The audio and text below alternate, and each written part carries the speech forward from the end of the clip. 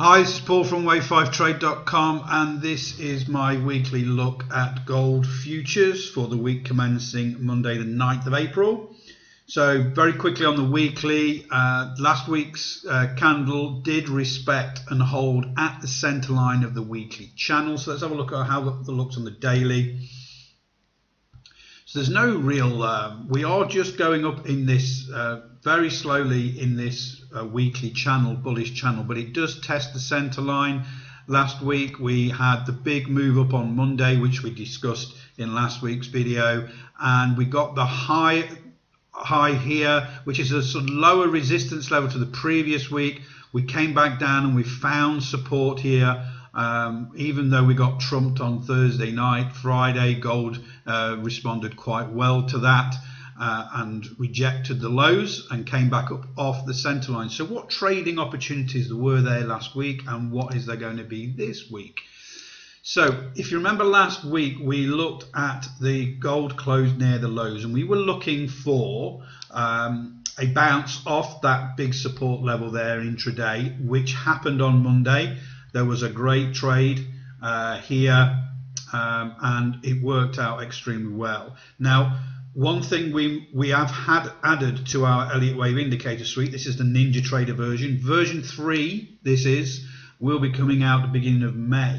We've added a special stochastic, two different strategies. We've got the false breakouts at the top and the yellow dots here to denote a strong bullish trend if it's in the overbought zone, and obviously a bearish trend if it's in the oversold zone here.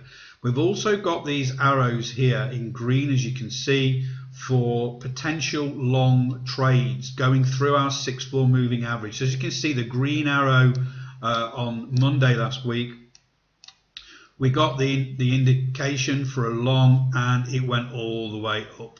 And we use the 6-4 moving average low the following day for a trailing stop to take profit, and then we get the red arrow for the short to come down as well. So in these particular range bound markets where we've got this roller coaster ride on the stochastics intraday, this new version 3 strategy would lend to continued trading entries, even though we're not in a really strong trend.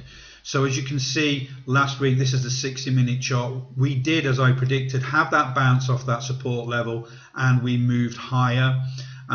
We got the lower pullbacks, and we got other signals on the stochastic here to go high again, green here to go long, and then we got the short signal back down into the support zone, which held again Thursday and Friday, and then bounced off it on Friday to close just below this main consolidation level here that we've seen on the daily and the weekly here.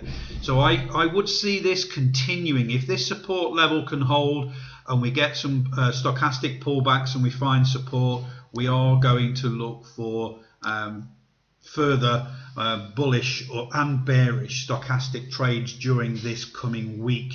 I don't think really, when we look back on the daily, we're not going to make a sharp move higher. Again, we've got this target of 1370 in mind, but as long as Trump keeps sending out these announcements and on tariffs and Amazon and all that sort of thing, markets are quite muted. Gold's doing pretty well. We have to see that this center line of the weekly channel is respected very, very well. So that's it for this week. Have a great trading week. Look out for those stochastic type trades. We will get the version 3 out of our Elliott Wave indicator suite with this new stochastic strategy in May, and it will be available for Ninja Trader, Thinkorswim, TradeStation and Multicharts. So have a great week.